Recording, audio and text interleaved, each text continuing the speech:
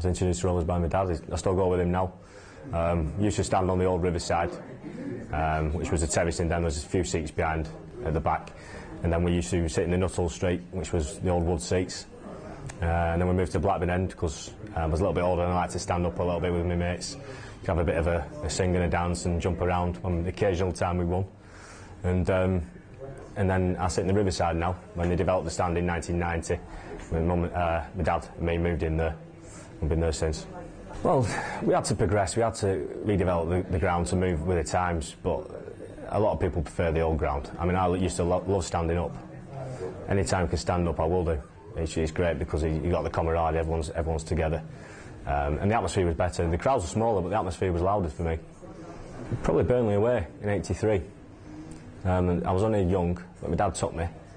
Don't remember much about the game. There was a lot of trouble, and that sticks with my memory.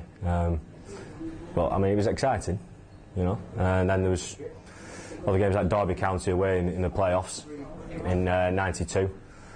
We took a big support down to the old baseball ground, which was a great little tiny ground, made a lot of atmosphere. Kevin Brown scored with a great header right in front of us. Powered his way past about 3-4 defenders and just banged like that. We hung on late on.